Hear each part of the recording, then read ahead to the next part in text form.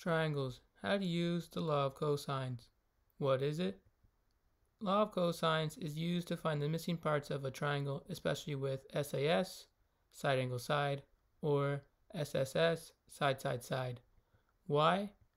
Surveyors use it to find the missing side of a triangle. Interesting fact, geckos have no eyelids. Now let's take a look at the law of cosines formula. Here we have three formulas. They are all the same, but the letters have moved around, depending where you first put the letter A. Let's focus on just the bottom one. Now, what formula does that look like? It looks like the Pythagorean theorem. Just the c squared is on the left-hand side instead of the right-hand side. How do we remember the law of cosines formula? We know it looks like the Pythagorean theorem, and we have to subtract the next part. We have two letters on the right-hand side, so we write the number 2. And next, we write the same two letters, AB in this case, on the right side again. And the final part is the beginning letter C in this case, but capitalized. And that is the law of cosines, so we don't need to remember all three, just the pattern. Now, let's take a look at the examples we're going to be discussing in today's video. Let's take a closer look at example 1. Let's read the steps. Step 1, label the triangle. Step 2, use the formula. Step 3, follow order of operations. Let's read the question. Solve for side A in triangle ABC. We've already written down the formula that we're going to be using, which is a squared is equal to b squared plus c squared minus 2bc cosine of A. Why did we choose this one? Since we are solving for side A, we should choose the formula with cosine A so the a's are on the outside, so we don't have to rearrange any terms. Now, let's take a look at the image that they gave us. They gave us three measurements, 8 meters for side C, 32 degrees for angle A, and 12 meters for side B, which means they gave us an SAS triangle or a side angle side triangle. Now, let's substitute what we know into what we have, and now we have a squared is equal to 12 squared plus 8 squared minus 2 times 12 times 8 times cosine of 32 degrees.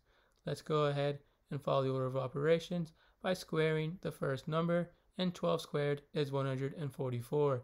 Let's bring down the rest, and now we have a squared is equal to 144 plus 8 squared minus 2 times 12 times 8 times cosine of 32 degrees.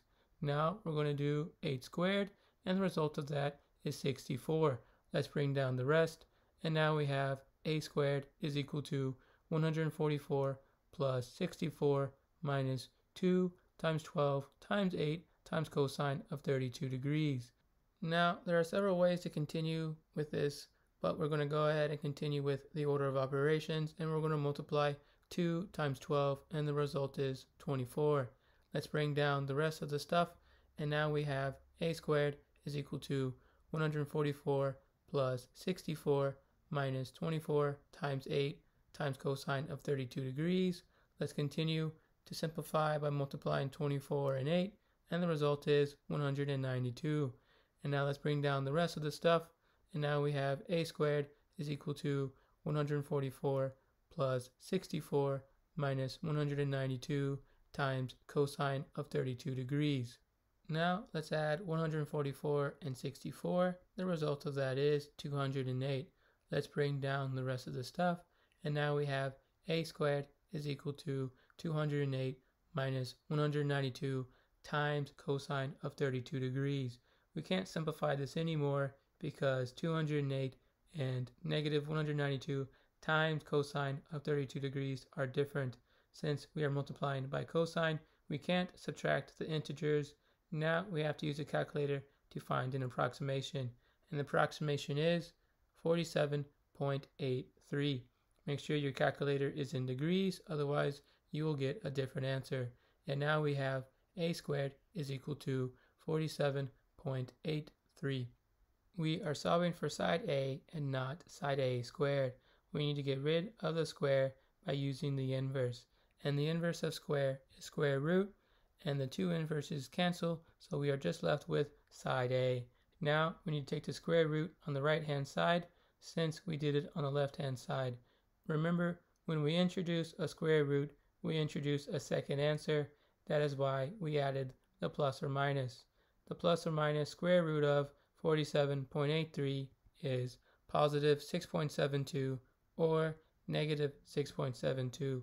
Since we are dealing with distance, we can go ahead and get rid of that negative 6.72, and our final answer for example 1 is 6.72 meters. Let's move on to example 2. Let's read the question. Solve for angle A in triangle ABC. We already have the formula written down that we're going to use, which is a squared is equal to b squared plus c squared minus 2bc cosine of A. Why did we choose this one? Since we are solving for angle A, we should choose the formula with cosine of A so that the a's are on the outside and so we don't have to rearrange any terms. Now let's take a look at the image that they gave us. They gave us three measurements: 6 meters for side C, 10 meters for side A, and 15 meters for side B, which means they gave us an SSS triangle or an side-side-side triangle. Now let's substitute those three measurements into the formula. So now we have 10 squared is equal to 15 squared plus 6 squared minus 2 times 15 times 6 times cosine of A. Let's follow the order of operations by squaring each of these numbers, and 10 squared is 100, 15 squared is 225, and 6 squared is 36. Now let's bring down the rest of the stuff, and now we have 100 is equal to 225 plus 36 minus 2 times 15 times 6 times cosine of A. Let's continue simplifying this by multiplying the numbers in front of cosine, and 2 times 15 times 6 is 180. Let's bring down the rest of the stuff. Now we have 100 is equal to 225 plus 36 minus 180 times cosine of A. Let's continue to simplify by adding 225 and 36, and the result is 261. Let's bring down the rest of the stuff, and now we have 100 is equal to 261 minus 180 times cosine of A. We can't simplify the right hand side anymore because 261 and negative 180 times cosine of A are different. Since we are multiplying by cosine, we can't subtract the integers.